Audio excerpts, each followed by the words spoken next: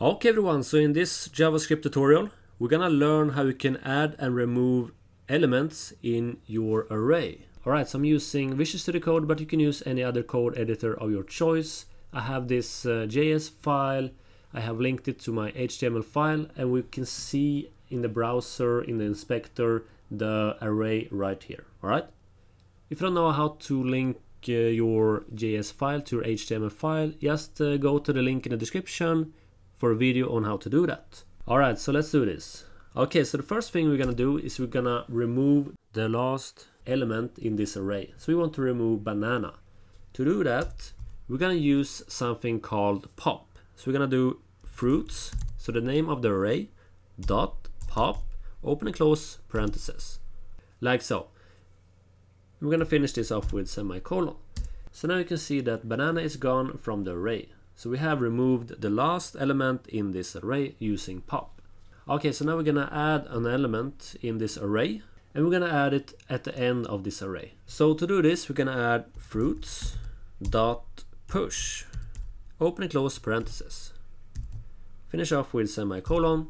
Now we're gonna add what we want to push. So I'm gonna add a string with the fruit strawberry, like so.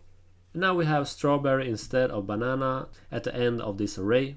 Alright, so this is how you can remove and how you can add something at the end of this array.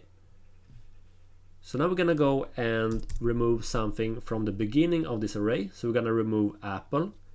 So we're gonna target the array, so fruits dot shift, open and close parentheses, like so. And this will remove the first element in this array, which is apple. So apple is gone. And if you want to add something to the beginning of this array, we're gonna add fruits dot unshift, open and close parentheses. And inside here we're gonna add another fruit. So we're gonna add blueberry, like so. Now we have blueberry as the first element in this array using unshift. Alright, you can also remove stuff between the first and the last element. So let's say I want to remove orange. We're gonna use fruits dot splice. Alright, open and close parentheses. And now you're gonna choose the index you want to delete. So I want to choose orange. So the index is 0 for blueberry and 1 for orange. I'm gonna add 1. And after that, we're gonna add a comma. And now we're gonna choose how many you want to delete. So right now we are deleting everything after blueberry, but I only want to delete orange. So I'm just gonna add 1.